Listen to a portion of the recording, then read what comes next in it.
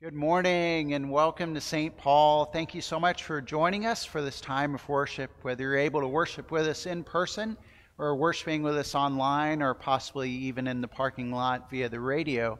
We are glad that we can gather together to worship the Lord. And so as we begin this time of worship, let's pray together.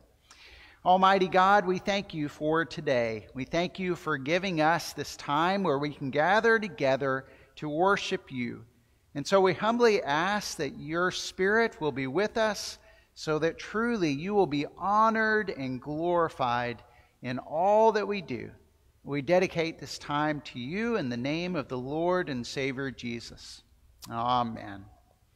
Well, let's join together in singing our hymn of praise. It's number 371, I Stand Amazed in the Presence. And we're going to be singing three verses, verses 1, 4, and 5. And so you're invited to stand as you're able, and let's sing together.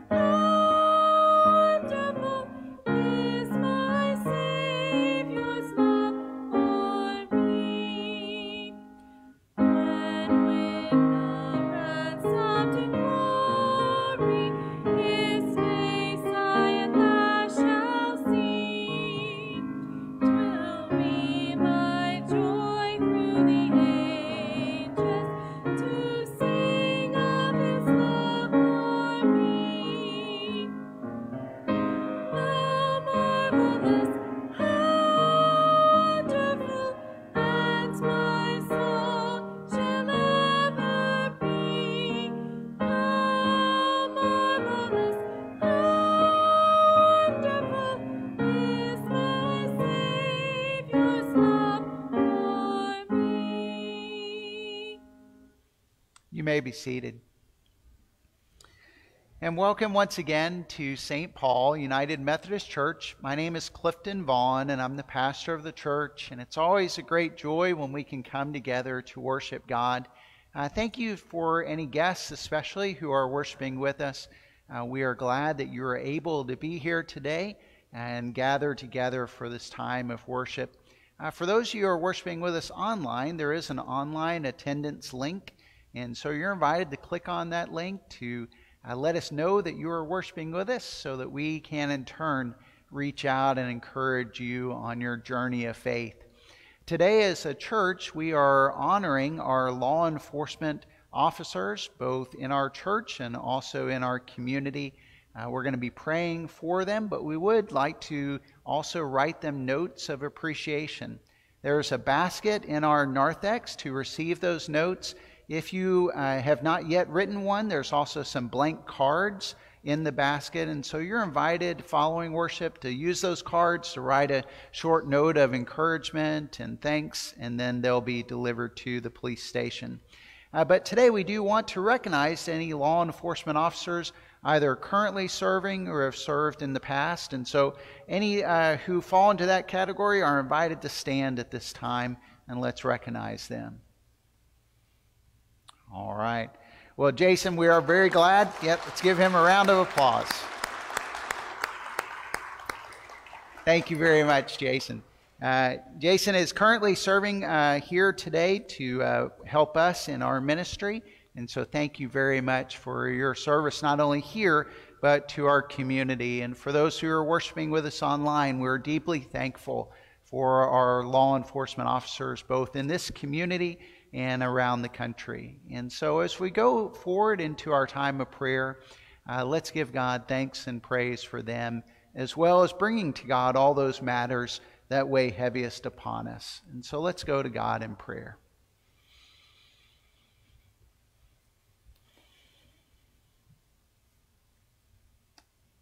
Most gracious and most loving God, we come before you now with hearts deeply thankful for all that you have done. We thank you today, as on this day where we honor our law enforcement officers. We give you our thanks and praise for them. And we pray for your blessing to rest upon them, not only Jason and his service here, but each law enforcement officer throughout this Searcy community and around the world. We pray that you will grant them the strength and the wisdom, the guidance, the direction that they need, so that truly they will fulfill the call that you have given them to bring law and order and safety to this community. Father, as we gather together, we also bring to you all those matters that weigh heaviest upon us. We know that there are many things in our lives that cause us stress, that bring us fear and anxiety.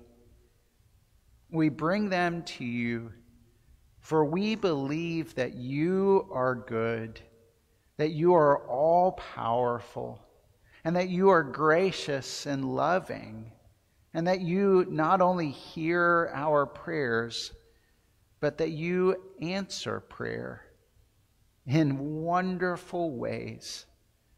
And so we bring to you all that is heavy upon us, asking for your will to be done. We do lift up to you those who have been in the hospital and are now recuperating at home. And so we pray for Bob Holman and Jane Tanner. We also pray for all those who will have procedures done this week. And so we lift up to you Sue Ann and Mary Jean and others. And ask that in the name of Jesus, you will grant healing. That in the name of Jesus, you will renew their bodies and give them the strength that they need.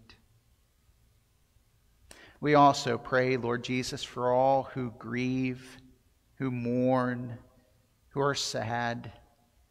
And we ask that in the name of Jesus, you will comfort them, that you will surround them with your loving presence, and that you'll move in the hearts of your church to come alongside them to be a source of encouragement and strength, to be a source of your love. We also pray for our community and ask for your Spirit to be poured upon this community, to create a hunger, an awareness, a desire for you. Empower us as your church so that truly we will be people filled with your grace to speak boldly and lovingly to those around us. Help us to be your disciples. And so as your followers, your disciples, we join together now in praying the prayer that Jesus taught us as we pray. Our Father, who art in heaven, hallowed be thy name. Thy kingdom come, thy will be done, on earth as it is in heaven. Give us this day our daily bread, and forgive us our trespasses, as we forgive those who trespass against us. And lead us not into temptation, but deliver us from evil. For thine is the kingdom and the power and the glory forever. Amen. Well, I now invite the children to come forward, and let's spend a few moments together here on the steps. So come on down, children.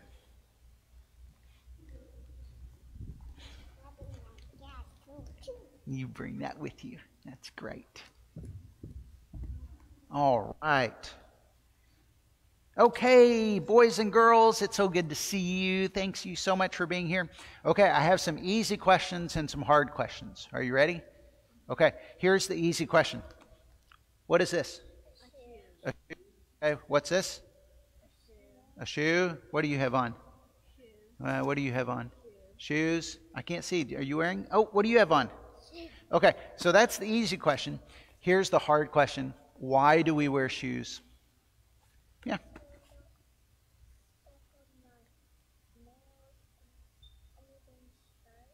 That's right. That's right. So often we wear shoes, not only because our mother or our father tells us that we have to, but often we wear shoes so that we don't step on a nail or a rock or anything sharp and it hurts our feet. Have any of you ever played in the backyard barefoot?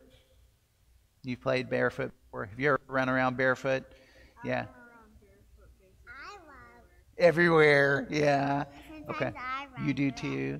Sometimes I run around barefoot too. That's right. Have any of you ever, when you're barefoot, have you ever stepped on anything sharp? Like those little tiny burrs or those little tiny things that stick into your foot and it causes some pain. Have you ever done that? I've gotten splinters in my fingers. Oh, that hurts, doesn't it?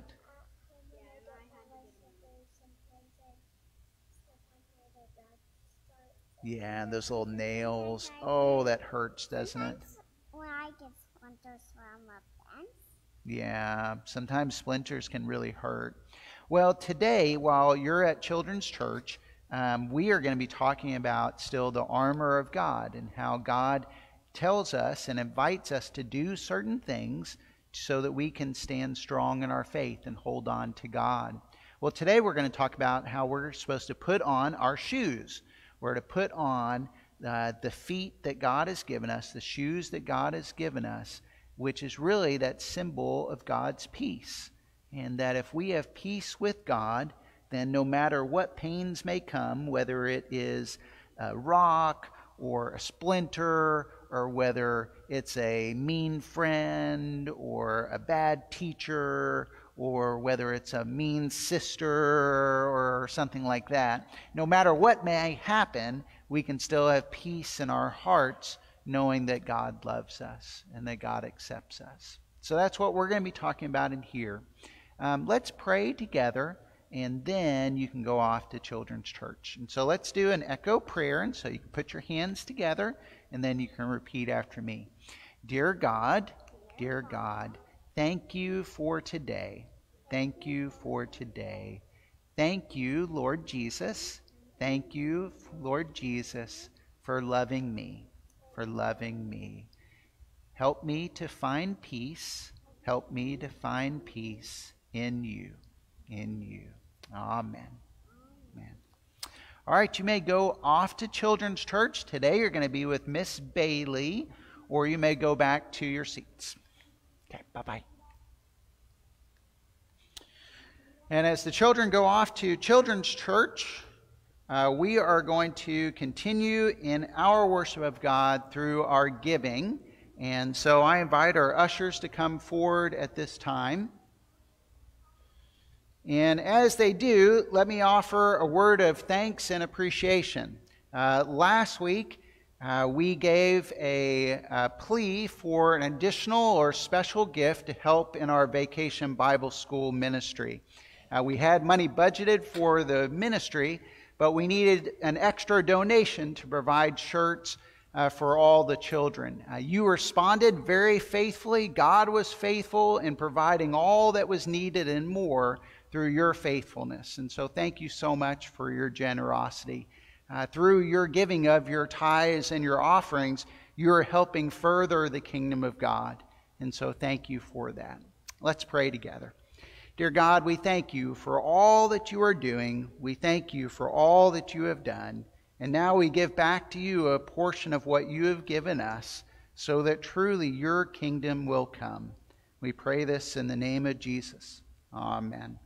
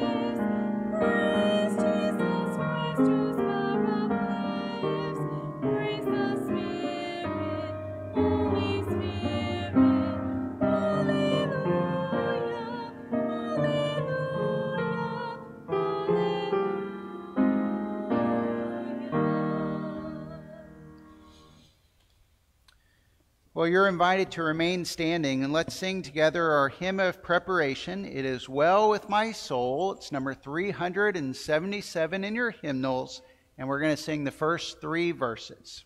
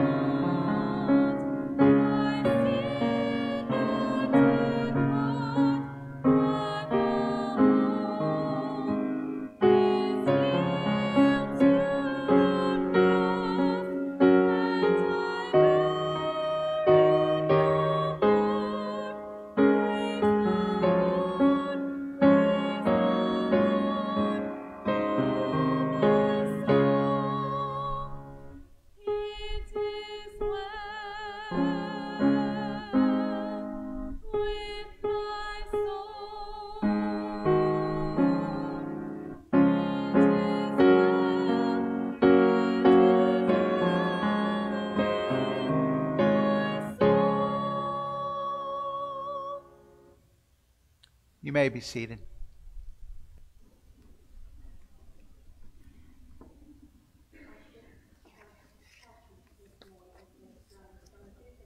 (6:15). And with your feet fitted with the readiness that comes from the gospel of peace, the word of the God for us, the people of God. Thanks be to God.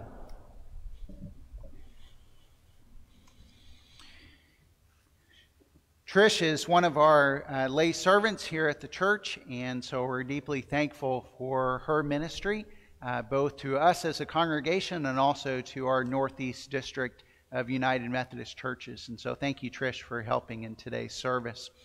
Next Sunday, I'll be away on vacation with my family. We're going to travel down to see my parents and all of my siblings. I'm the youngest of 5, and I haven't seen them in a couple years, and so we're excited to get together. But do pray for us. I always remind Lindsay, my wife, it's not necessarily a vacation, it's a family togetherness time. So just take that for however you want. There's going to be, I think, 25 of us in a house, and so it's a lot of fun, it's a lot of excitement, but you're not sleeping late. So just take that for what it's worth. But Reverend Jesse James is going to be coming and bringing God's Word to us next Sunday. Reverend James is one of the pastors at First UM Church here in Searcy.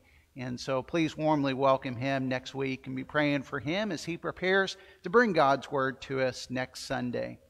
Today, we are going to continue our series by looking at the armor of God. And in the center part of your bulletin, you have sermon notes for today. They're for you to use however you wish. There's a lot of scripture in today's message, and most of those are written on the sermon notes. And so that's for you to review during the sermon and also to take with you. It's also been posted on our Facebook page, and so for those who are worshiping with us online, feel free to pull the document up at this time. Let me remind you where we are. We've been talking about a specific text written by the Apostle Paul. It's found in the New Testament, so right-hand side of the Bible. It's found in Ephesians chapter 6. Now, where Paul is during this time is he is more than likely been arrested and placed in prison in Rome. And so he is in prison in Rome. We can see near the very end of the book of Ephesians that he's in chains. And so probably he has a Roman soldier or Roman soldiers that are watching over him and keeping him under guard. And so as Paul writes this letter, he uses that example of a Roman soldier and how they are dressed, and he uses that example for us and how we are to put on the armor of God. Now we do that because we are in a spiritual war. We are in a spiritual battle. And the Apostle Paul shares that in the first few verses of our series, which is Ephesians 6, verses 10 through 13, to remind us that the battle we are in has been victorious in Christ, but we're still battling those evil influences, those evil spirits that surround us. Now, I know for some of you that may be a little bit uncomfortable. And so throughout today's message, at times I may say Satan or the devil or demons or simply darkness. And so you can understand that however you wish. But I would like for you to hold on to that we are living in a spiritual world. And there is an evil spirit that is trying to destroy your life, to destroy your health, to destroy your family, to destroy your wealth, to destroy your relationships, and ultimately destroy your faith in Christ and lead you far away to the pit of hell in this world and in the world to come. And yet, Christ has been victorious. We have that victory over with Christ. As Christ was victorious over the grave and has been raised to new life, we can hold on to that victory in Christ. And so we put on the armor of God so that truly we can stand firm in our faith no matter what attack may come. Now, we started this a couple weeks ago by setting the scene, and last week we put on the belt of truth and the breastplate of righteousness. These were two things that that really started the armor and held the armor together.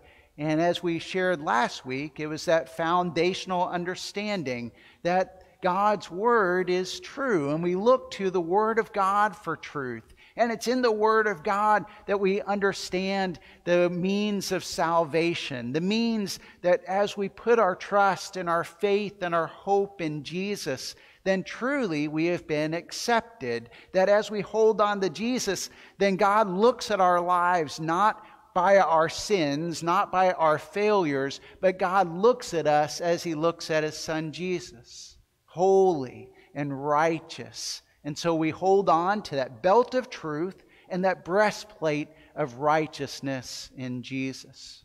Well, today we're going to continue on by looking at verse 15 in Ephesians chapter 6. And this is where we're going to talk about putting on those shoes. Now, before we get started too far, if you've done any research, if you've done any reading about this, even if you've checked different English translations, what you'll become aware of is that there's two ways to understand this verse. There's two ways to understand this verse, and most theologians, Bible scholars, they can't decide which one is true. And so I believe, as many other scholars do too, is that both versions are true. That both ways to describe this verse are true. And so let me walk you through those two ways. So Ephesians chapter 6, verse 15. The first way is simply that this verse is saying that we are to stand firm with the peace of God. That no matter what attack may come from the evil one, no matter what attack may come upon your life, you can stand firm in your faith with the peace of God. I love how the New Living Translation phrases this. It says, "For shoes, put on the peace that comes from the good news, so that you'll be fully prepared." It's when we have that peace of God, then we'll be prepared for whatever comes. It reminds me of Romans chapter 5, verse 1, that we can find peace with God in Jesus Christ. Well, let me read it to you. Romans 5, 1 and 2, the Apostle Paul writes, "Therefore, since we have been justified through faith, we have peace with God through our Lord Jesus Christ, through whom we have gained access by faith into this grace in which we now stand." We can stand firm in our faith no matter what attack, no matter what may happen to our finances, to our relationships, no matter what may happen in our jobs or with our children. We can stand firm in our faith because we have that peace with God. Paul also writes in our letter, Ephesians, in chapter 2, verse 17 and 18, he says, "He, Christ Jesus, came and preached peace to you who are far away, and peace to those who are near. For through Him we both have access to the Father by one Spirit." That's why Jesus came, so that we can have peace with God. And as we have peace with God, then it brings peace to our own hearts, peace to our own lives. I believe I've shared some of my story with you of faith, but let me just share briefly part of it with you again. I grew up in a very strong Christian family. I didn't realize that as a child. I thought all families were like that my parents gathered us for breakfast every morning, and my father would read the Bible, and we'd have some prayer time. And though I grew up in that strong Christian family, I know as I was finishing high school and especially moving to university up in Northwest Arkansas, I made some very conscious choices to explore life, to explore what else was out there, what else could bring joy and happiness and fun. But it didn't always bring happiness and fun. It may have for the moment, it may have for the evening, but there was a lot of pain and turmoil that went with that. And I remember one time in particular during my second year at university where I just felt devastated. I didn't know where to turn. My friends who I thought were my friends really weren't my friends. Well, they were as long as there was something in the bottle, but when the bottle was empty, I was left hurting but also alone. The relationship that I was in was not a healthy relationship at all. And I remember that evening in particular, we had had a terrible fight where mean things were said on both sides. And I remember hanging up the phone and just being upset. And my dad called, as he called most Sunday nights, to see whether I went to church. And I told him, yes, I did, because I would go to church every Sunday. I would sleep through most of it, but I went to church every Sunday. And I remember him, he was just saying how proud he was of me and his other children, and how they had never gotten into trouble and always done well in school, and he went on. And I just remember hanging up and just crying, because I was doing terrible in school, and I was doing terrible in relationships that weren't holy. My lifestyle was devastated, and I had nowhere to turn. I didn't feel like I could turn to my parents. Then I have to tell them the truth. And I just remember crying and sitting on that floor. And I remember what I now know would be the Spirit of God, but at that time I just heard a little whisper in my head, why don't you talk to that Jesus guy? And so I had nowhere else to go, and so I remember kneeling down on that dirty apartment carpet and crying out to God and calling upon Jesus. And what I remember is that the Spirit of God, that love just seemed to pour into my life. And so that I began to experience God's peace. It didn't mean that my grades all of a sudden were better, and it didn't mean my relationship was all of a sudden better. But what it did mean is that I had God's peace in my heart, no matter what the turmoil, no matter what was going on.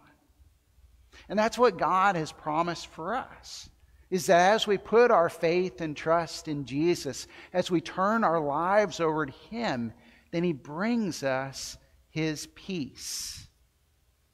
I love how the Old Testament prophet Isaiah phrases it. It's in Isaiah 26, verse 3 and 4. Isaiah says, "You will keep in perfect peace those whose minds are steadfast, because they trust in you. Trust in the Lord forever, for the Lord Himself, is the rock eternal."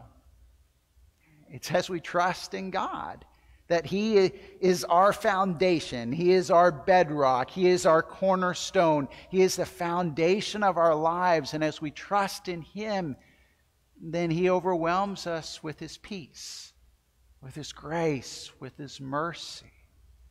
It reminds me, too, of one of my favorite passages in the Bible. It's from Philippians chapter 4, and I love those verses 4 through 9, but let me just read verse 7 in particular, where Paul writes, "And the peace of God, which transcends all understanding, will guard your hearts and your minds in Christ Jesus."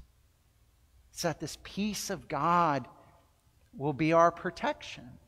Our peace of God will help us to stand strong, no matter what may come. Now, Paul, he was referencing shoes. Now, as he was referencing them, he was thinking about Roman soldiers and the shoes that they wore. Roman soldiers wore very thick leather shoes, and then on the soles of these thick leather shoes were hobnails. So they were spiked. They were kind of like, you can think about soccer cleats. They were spiked so that as attacks came, they could stand strong and stand firm. It reminds me of a story I read this past week, and the story comes from a British scientist named Theo Cuyler. He and a couple of his friends decided to spend the month of July in Switzerland, and as they were spending that time, they wanted to go mountain climbing. And so they hired a local guide named Jerry to help them climb the highest mountain in Switzerland. And as they did, even though it was July, as they neared the summit, there was more and more snow. And so they did make it all the way to the summit, but then on the way back down, it got very dangerous because the snow increased. And so the guide said, now we need to be very careful here. And so as I work my way down, only step in my footprints. Don't go one way or the other, because if you do, then an avalanche may start. And then there's a cliff below us, and so please be careful. Shortly after he said that, and as they began to make their way down, they began to feel the ground begin to move underneath them. And they looked up and began to see snow coming down towards them. And so they did all that they could to hold on, and they kept on getting pushed further and further towards this precipice, towards this cliff. And the author, Theo, the scientist, said the only thing that saved them was the guide had shoes that had very sharp spikes in them, and he firmly planted his feet through that thin layer of snow into the ground and held on. I think that's the image that Paul is using here, is that no matter what happens in our life that makes us feel like the ground beneath us is moving, we can hold firm in our faith as we have peace with God. So that means no matter the diagnosis, no matter the death of a loved one, no matter the marriage vows that are not kept, no matter what happens to your children, no matter what happens in your job, no matter what happens to the stock market or the housing price, whatever it may be, no matter what attack may comes from the evil one, when we have peace with God, then we can stand firm in our faith and we can hold on. Now, throughout this series, I'm trying to read this book. It's a 17th century book by William Gurnall called The Christian in Complete Armor. He was an Anglican priest in the 1600s, and in covering 10 verses, he wrote over 1,700 pages. That's just wild, isn't it? So I'm trying to read it. I'm not getting very far, but I am trying to read it. Let me read one passage that I ran across that I love. He said, William Gurnall writes, "It is our duty to be always prepared and ready to meet any trial and endure any hardship which God may lay out for us in our Christian warfare. The peace which the gospel brings and speaks to the heart will make the creature ready to wade through any trial or trouble that meets him in his Christian course." It's that when we have peace with God, we'll be ready for whatever happens. So that when we have peace with God, He will give us that ability to stand strong. Or I love how a 4th century Christian, John Chrysostom, writes. He says simply, well, if we're at war with the devil, we are at peace with God. If we're at war with the devil, we're at peace with God. All right, so that's one way to understand this text about putting on the feet that prepares us for peace. The second way is simply that as we have peace with God, then we are called to proclaim it to others. That as we have peace with God for ourselves, we are then prepared to share that peace with those around us. We are prepared to share that peace with the world that needs to hear. This is also the other translation for the New Living Translation of our key verse. It says, "For shoes, put on the readiness to preach the good news of peace with God." Or I love how the New Revised Standard Version puts it. It says, "As for shoes for your feet, put on whatever will make you ready to proclaim the gospel of peace." So put on whatever it will take to make you ready to share that good news of Jesus Christ. This text from the Apostle Paul, it's really a reference to an Old Testament text from the prophet Isaiah, Isaiah 52:7. Paul loved that imagery, and he also used it in Romans. And so let me read that passage here. It's Romans 10, verses 13 through 15. So in Romans 10, Paul writes, "For everyone who calls on the name of the Lord will be saved." Now let me just stop there and just remind you that everyone does mean everyone, that Jesus came for everyone so that they can put their faith and trust in Jesus. And that means that as Jesus came for everyone, that means he came for you. It also means he came for your spouse and for your child and for your cranky boss and for your rude coworker and for those who have never heard the good news of Christ, whether they be white or black or Asian or European or African or Latin American or anywhere in this world. Jesus came for them. And as everyone who calls on the name of the Lord, they'll be saved. And then verse 14, but how can they call on him to save them unless they believe in him? And how can they believe in him if they've never heard about him? And how can they hear about him unless someone tells them? And how will anyone go and tell them without being sent? That is why the Scriptures say, this is the text from Isaiah, that is why the Scriptures say, how beautiful are the feet of messengers who bring good news. We are to put on those shoes so that we will be prepared to share that good news, that people can find peace for their lives in Jesus Christ. We are to put on those shoes so that we'll be prepared to share that saving message with this community in this world, that they can be saved in Jesus Christ, that they can be found, they can have redemption and forgiveness, and they can find peace with God for them in Jesus. But it requires us to be prepared to share. It requires us to be able to speak a word of faith, a word of hope, a word that points to Jesus.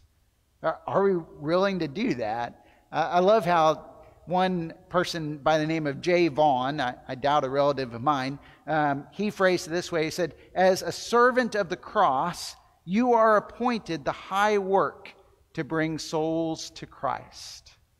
As we serve God, we're given that high work to bring souls to Christ, to bring people to Christ. That's our calling. That's our command from God. That's what we have been invited and called and challenged to do. And here Paul is saying, well, let's get ready. Let's put on our shoes and we're going to be ready to share that peace of Christ.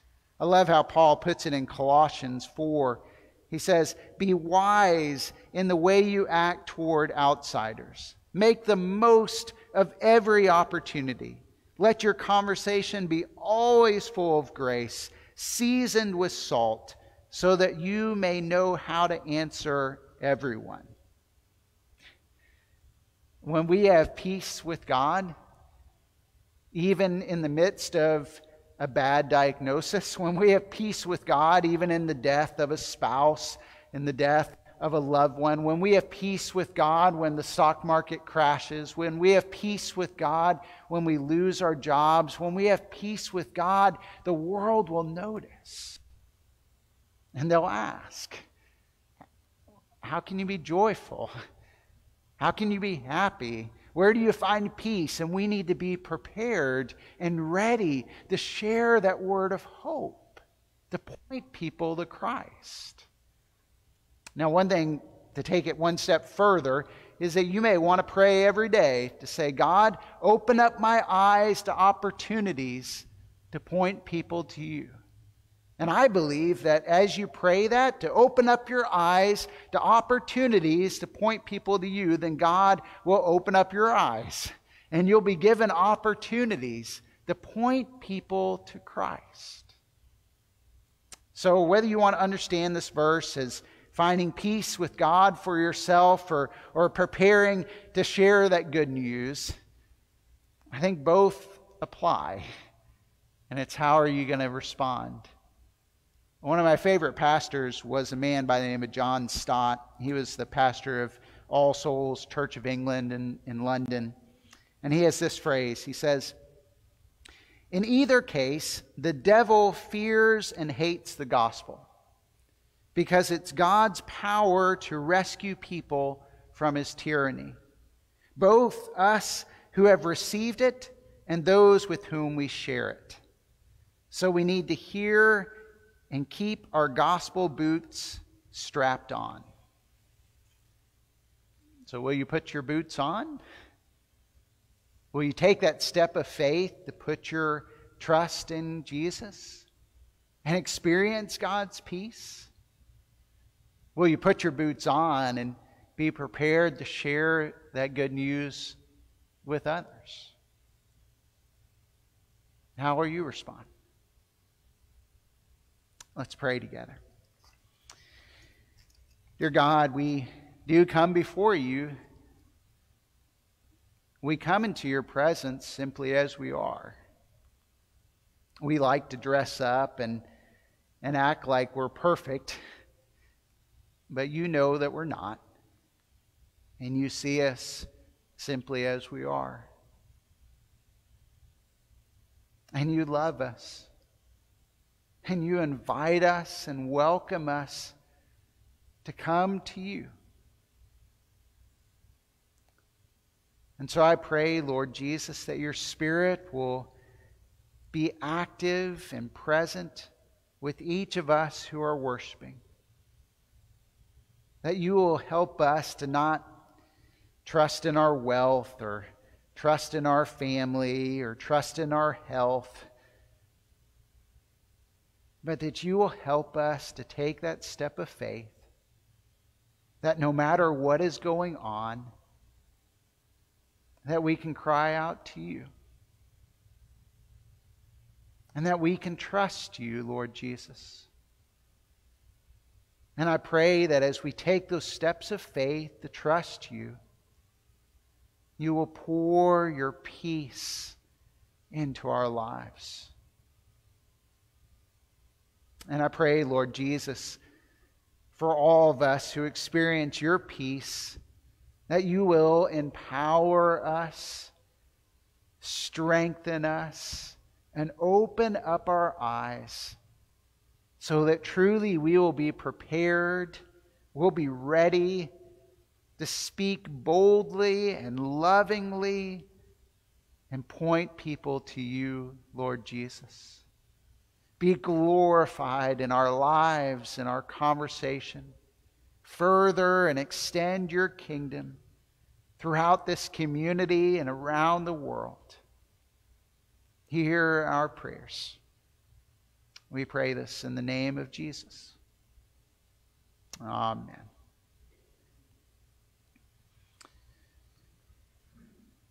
Well, today we're going to sing probably a new hymn for you. It's our hymn of commitment. It's number 573 in your hymnals. You do have some hymnals in front of you. The words are going to be on the screen. It's O Zion, Haste. Now, I know new hymns are a challenge, but I love the words of this hymn because it resonates with what I wanted to share with you today. And so for those of you who are worshiping in person, you're invited to stand and let's sing together, O Zion, Haste.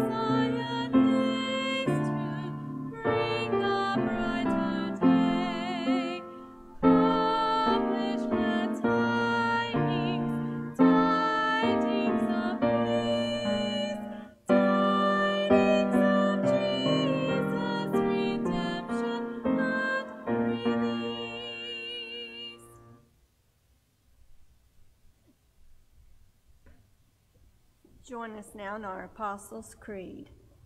I believe in God the Father Almighty, maker of heaven and earth, and in Jesus Christ, his only Son, our Lord, who was conceived by the Holy Spirit, born of the Virgin Mary, suffered under Pontius Pilate, was crucified, dead, and buried. The third day he rose from the dead, ascended into heaven, and sitteth at the right hand of the God the Father Almighty. From thence he shall come to judge the quick and the dead. I believe in the Holy Spirit, the Holy Catholic Church, the communion of saints, the forgiveness of sins, the resurrection of the body, and the life everlasting. Amen.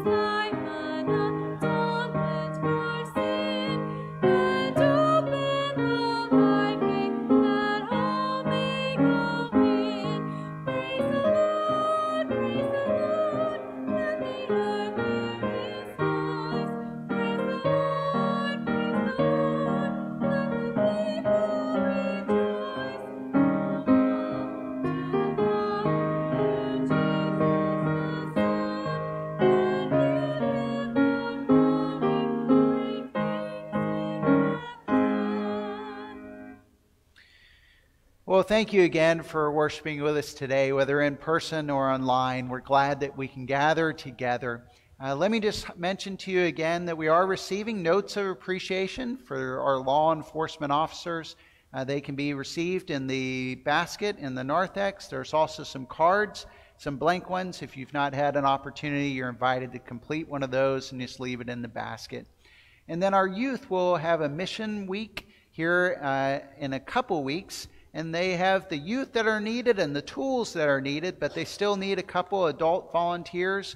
The adults, you're not expected to do the work, but you are expected to give the youth some guidance on how to use those tools. And so if you would like to help, please just see Margie or contact the church office, and we'll connect you with Margie. But receive now this benediction and this blessing as we leave this place. And we pray that God will bless you, that God will watch over and protect you and give you the power and the strength to stand firm in His peace. Go in the name of God the Father, the Son, and the Holy Spirit. Amen.